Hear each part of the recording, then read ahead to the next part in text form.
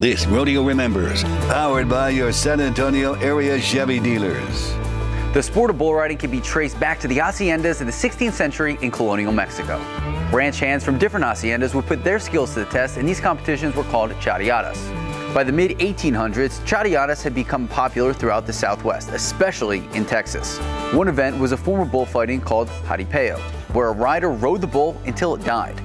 Considered cruel in the States by the late 1800s, this competition was replaced with steer riding, which had become popular in Wild West shows at the time. Then, in 1935, a Mississippi rodeo replaced the more manageable steers with bulls. That's when bull riding left the gate and became the popular sport we know today. Super Bowl Sunday is almost here between the Chiefs and Eagles. Kickoff is scheduled for Sunday at 5:30 p.m. and Philly is favored by 1.5 points. So far now, that means either team has a strong chance to win. And while Super Bowl parties are always fun, the game day experience is not always fun and games. No, scammers right now are on the loose, and experts are warning that you need a game plan. This year, tickets for Super Bowl 57 are mobile only, and there are only 3 ways to buy them from the NFL. You can get them through StubHub, SeatGeek, and Ticketmaster. Experts say to be very careful on relying on search engines when finding possible tickets, because some scammers are upping their advertising strategy in order to get more clicks.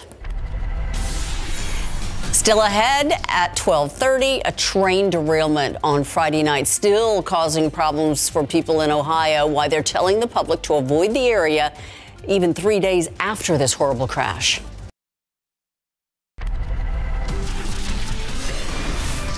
Looking outside with live cam a minute ago, we were able to see some blue skies. Now, not so much. It seems like we're kind of in a transitional period, maybe. Yeah, we're kind of right on the cusp there of seeing more sun. It's going to be mostly cloudy for a while longer. We got some video in on our KSAT Connect that shows the cattle drive on Saturday. Ursula, tell me, is this you? Yes, that is her. Here on the... I'm in the brown jacket on the right. Let's see if we can get the... There we go. There I am at the end. Yeah. Yeah. Properly dressed for the weather, right? It was a little chilly to start, but nice by the end. Well, when you're under that overpass, it's like a wind tunnel, so it's like the coldest part of the city. Sure. But as soon as we got out of there, everybody took their coats off. Oh, absolutely. When the sun came out. Hey, you had a good time though, right? I did. I need to send you more pictures, though. I got to ride a horse and everything. Send them in. We'd love to see them. Thank you very much for submitting that photo to our KSAT Connect. It was fun out there on Saturday. Let me show you the temperatures here across the state right now. We're starting to see things warm up. 68 degrees here in San Antonio, 73 Houston, 68 Waco, even 71 in Lubbock. So it's a warm day across the Lone Star State. We're getting warmth and moisture spreading north. And really it's kind of eroding some of that really cold stuff up here to the north. 33 Minneapolis, so they're above freezing. 47 Omaha. In fact, the whole southeastern portion of the country still seeing some pretty warm weather. Pollen count, if you missed it earlier, Mountain Cedar's in the minor category. It's at 250. Mulder low, Ashes low. Not a big deal, but Mountain Cedar does not want to give up. We're coming in and coming closer to the official end of Mountain Cedar season, which is Valentine's Day. Hopefully things start to quiet down soon. Here's your KSAT 12-hour forecast. We think 74 is our high temperature by 4 o'clock. A few clouds out there, 7 p.m., 70 degrees. Should be a nice evening, but clouds will return overnight. We'll start to see some drizzle and fog developing for tomorrow morning. So Tuesday morning commute could be a little messier. We'll talk more about that and just how good our rain chances are next couple of days here in just a few minutes. Thanks, Justin. Right now at noon, an urgent call from officials to immediately evacuate an area in Ohio near a massive train derailment. It happened on Friday night. However, officials right now are warning of a potential major explosion. ABC's Rena Roy is there at the latest. An urgent evacuation order now underway in East Palestine, Ohio, after a disastrous train derailment. Officials warning of a potential major explosion. The Grammys were interrupted by the news to leave now. So, I mean, it was immediate. The small town is located 50 miles northwest of Pittsburgh, Pennsylvania. Schools and offices also shut down in the area today. Janet Meek's home is within the evacuation zone. She's now staying at a hotel 20 miles away. It's scary to not know, how much damage could be done to our home and when we can go back. Multiple explosions have already caused massive fires since the derailment Friday night, sending toxins into the air. Federal investigators saying 10 of the 50 derailed cars were carrying hazardous material, including vinyl chloride. Short-term exposure to the chemical can irritate the eyes, nose, throat, and lungs. Long-term can lead to chronic liver and kidney problems. Authorities warn the explosion of a rail car could also launch deadly shrapnel up to a mile. NTSB investigators are on scene, piecing together what caused the derailment. We obtained 2 videos which show preliminary indications of mechanical issues on one of the rail car axles. EPA crews are testing the air and water regularly. Although the water is discolored, they say it's safe to drink. Rena Roy, ABC News, New York. Still to come at noon, we are sitting down with the UTSA quarterback Frank Harris. It's an exclusive one-on-one interview. You don't want to miss what he had to say about football and food. And after the break, a history-making night at the Grammys. We've got all the sights and sounds from Hollywood in just moments.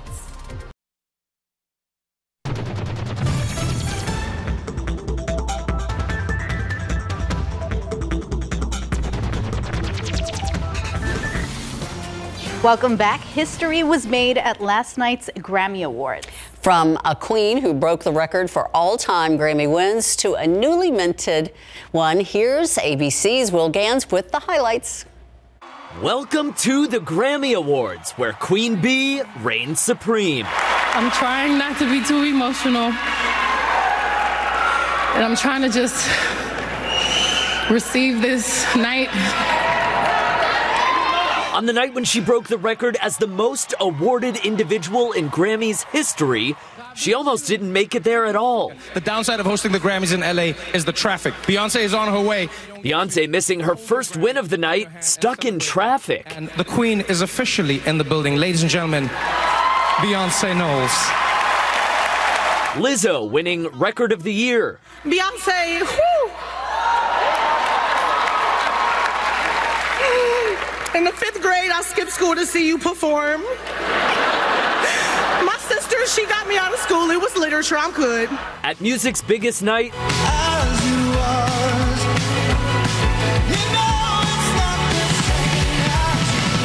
the biggest musicians on the planet gathering to say hi in English and Espanol. Yeah, buenas noches, Grammy.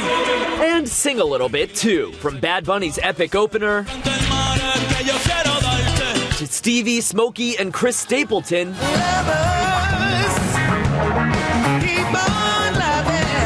to an all-star tribute to hip-hop.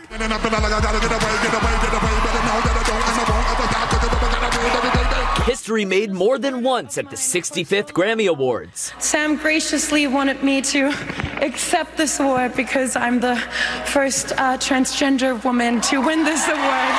And history repeating itself. Oh, God, Rich, he said, don't cry. If you win anything tonight, don't cry.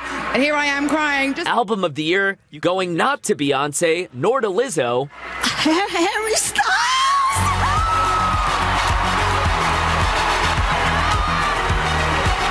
And thanks to a win for Best Audiobook, Viola Davis officially joins the exclusive EGOT Club, having won an Emmy, Grammy, Oscar, and Tony Award, and so deserved. Will Gans, ABC News, New York. That's my Harry. All right. Elsewhere in Hollywood, it took nearly 2 months, but a movie finally topped the Avatar sequel at the box office. In fact, 2 movies did. Knock at the Cabin is the first new #1 movie since mid-December. The thriller made $14.2 million to open in first place. 80 for Brady debuted in second place, beginning its box office run with $12.5 million. Avatar: The Way of Water fell from first to third and $10.8 million. And Puss in Boots: The Last Wish fell to fourth place with ticket sales of $8 million. And Justin, you were having a good time watching the Grammys yesterday. Apparently, he's shaking a leg there. Some good stuff going on. You got some moves. No, I don't. You do. No, I absolutely do not. No. I try, but I don't. 68 degrees so far today. 57 was low this morning. Averages are 66 and 43, so we're above average in both regards. It's going to be a warm, humid afternoon. Records are 83 and 21. 83 is not in jeopardy, but we will get into the mid-70s. We've got some showers and maybe a few thunderstorms on the way. We'll look at the forecast coming up.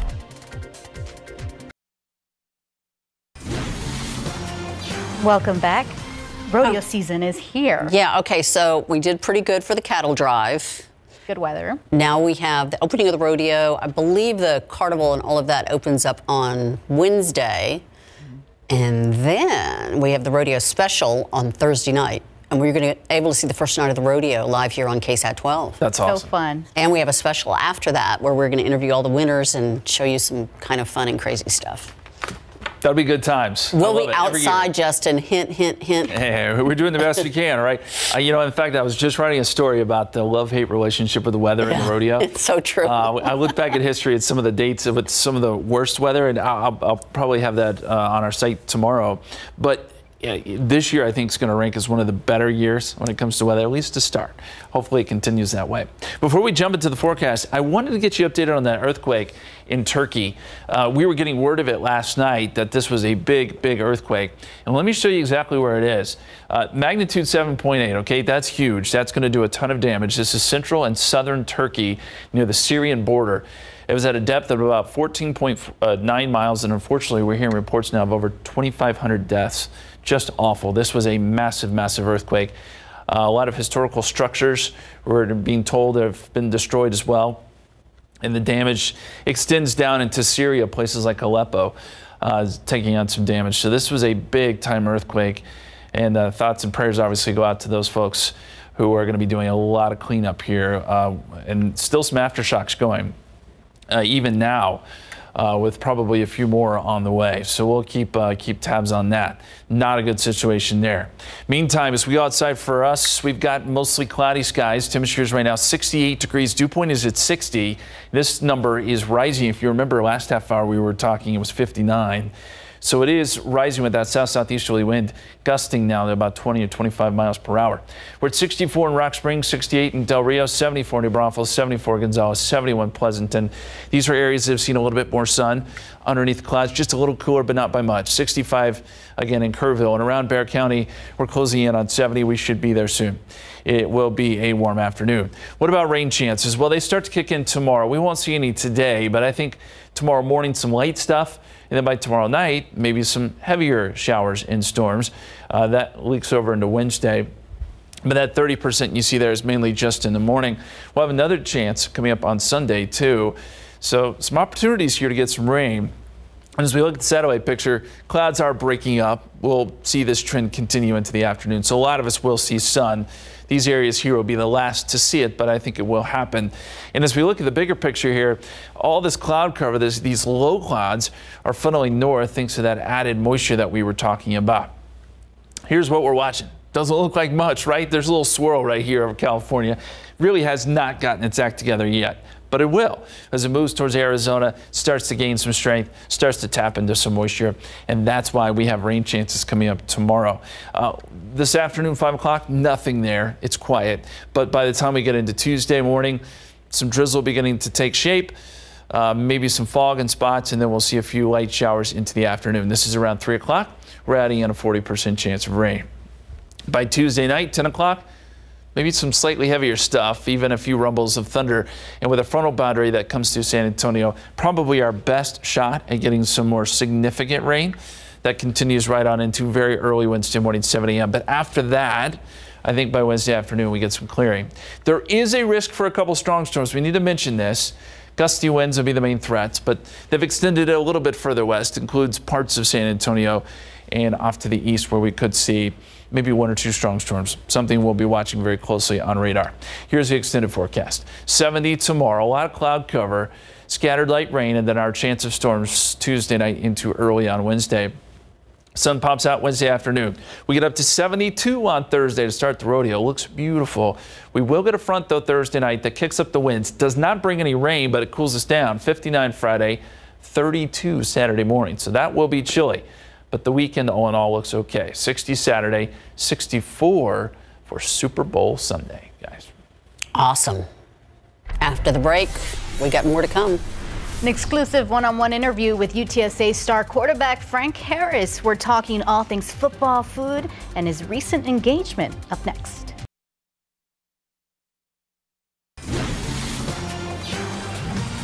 Welcome back. We're just hearing about the death toll nearing 2,500 in Turkey, Syria after a powerful quake. And we were just talking here in the studio how significant this is with Justin Horn, because we have had a lot of major earthquakes, but none with this kind of death toll. Yeah, and as the numbers come in, I mean, it's really sobering. We just showed you this, but we're going to go back to it. That earthquake there in southern Turkey, magnitude 7.8. So this happened 4 a.m. their time, but we were starting getting word of it here last night. And there you see that. Now, we have the main earthquake here somewhere in there, but you see all these red dots around it. So there have been numerous aftershocks, and that's just causing insult to injury. Some of the aftershocks have been pretty sizable, but a depth of 14.9 miles. And yes, unfortunately, there is a very high death toll with this. And they're still cleaning through the rubble there. Just such a sad situation. And yeah, we've seen earthquakes maybe with this magnitude before, but this one has had a serious impact. And that's the latest. We wanted to touch on that one more time. And we're going to go back to you guys there for a little bit of sports. Thanks so much, Justin. We're going to keep an eye on that. Meantime, we usually don't see too much from star players in college football once the season is over. However, UTSA's starting quarterback Frank Harris has been active both on campus and in the community. KSAT12 Sports stopped by the UTSA campus recently to catch up with Harris for a one-on-one interview.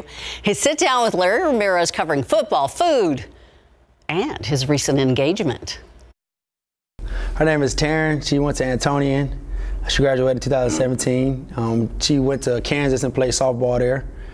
So I've been knowing her since high school. And then when she got done, we hung out. And then it was just, from there. And then she's in PA school right now down south in the valley. So she'll graduate in December. So hopefully the wedding is sometime next year, the beginning of next year, maybe February or March. So, yeah, that's my girl. I love her. Very cool. So normally you take a knee, to run time out of the clock. You took a knee this time to extend the clock. What was that like for you, getting down on the knee, were you nervous? Oh yeah, I was for sure nervous. I text Coach Davis, the quarterback coach, like, Coach, I'm nervous. He was like, Frank, you played in multiple games, but I told him, it's not like a game, this is different. Yeah. I'm more nervous than this than ever. He said, you know the answer you're gonna get. You never know the outcome of a game. I'm like, you know what, you put it like that, you're all right. So it was very nerve-wracking, but it was a great outcome. My family was there, her family was there, some of my friends there, her friends were there as well. We was in the back room, private room, and then when she first walked in, they just said, will you marry me? And she had no idea. Okay. So she was very, shocked, and it was just a great experience. So now the biggest question following that is Rashad Wisdom going to be part of your groomsmen group? Shad, I think he'll be the flower boy. I think he's a height and the little kid as a flower boy, so I might have him throwing the flowers out. What was that river parade like? Yeah, it was big. It was a lot of people that showed up. We definitely appreciated that. Hopefully if we win it again this year, we can have the same thing. It was a great experience to go out there, had a whole city come out there and support us. And we definitely had a great time, like I said, bonding as well, getting on different boats. Did you feel like, a member of the Spurs at all after seeing all their celebrations over the years? I mean, it's crazy. Some notoriety that we get is, is similar to the Spurs, which personally I don't really get because, those are professionals, we're still in college. Yeah. But it's just cool to just have the love and support from San Antonio that they give us. And it definitely means a lot to us. How cool was it too to have the soccer team there? Yeah, it was cool because they won too. So you got to include those young ladies, and whoever wins, I think should get that, rightfully so. I feel like they deserve it, and it was great to have them. Coach Pittman's doing a great job with the soccer team, and I'm sure they'll do it again this year. What's your favorite meal? Your favorite food? My favorite meal would probably be a steak. Steak. But everybody gonna get mad at watching this interview. My first time having a steak was in high school, like my junior year. I didn't know what it was. I seen it was meat, so I put ketchup on it. What? So now, every time I get a steak, I got good ketchup. You still put ketchup on it? Nothing like it. You gotta try it. You're right. I've never tried it. Gotta try it. It's just meat. Yeah? No? It's just meat. Adam Photog says no? Oh, I'll tell you, it's just meat. Mark Photog, what do you say? No. It's just meat. It's just meat. You act like it's like a... Salt, pepper, that's how I did my steak. No, that's nasty. Have you taken a bite of steak without ketchup? I have. And what do you think? It's good, but I like ketchup. Now, I have to imagine Shad in particular and some of your teammates, they have to give you grief about that. Oh, my goodness, do they? They don't leave me alone about it. And Shad goes around telling everybody, you know, Frankie's ketchup with a steak. So we be in the training room, everybody just comes, you're nasty, you're nasty. I'm like, what happened? And Shad told him. My first time, I didn't know. My first time having a steak was, I looked like a pork chop when I first had it. I didn't know what it was. So. But you wouldn't even put it on a pork chop. I'll put ketchup on a pork chop. It was good though. So now I just, it's embarrassing to ask when I go to the steakhouses for ketchup. I'm like, excuse me, can I get some ketchup? I know they look at me funny. I'm like, I'm sorry. It'd be so embarrassing. What does your fiance think about that? So she don't. She think it's weird too, but she kind of used to it now, I guess. But I get fries as well. Okay. I get steak and fries. So you kind of play it off a little bit. You play it off. Act like I'm using the ketchup for the fries. That's the best way to do it. But the other day I went to a steakhouse. They gave me mac and cheese, so there was no fries. You should just order a side of fries on purpose. So I had to get the ketchup outright. I was like, can I get some ketchup, please? It was bad. Has anybody tried it though and they're like, no, dude, this is not good? I don't think anybody has tried it. They just assume it's nasty. I don't get it. I assume it's nasty, but you know what, for you, I'm going to try it. And watch, and just text whenever you figure it out. I'm going to put a little bit on bad. a piece of steak and try it. Yeah, I'm going to try it. No. Everybody watching this steak with ketchup, try it. Let me know how it is.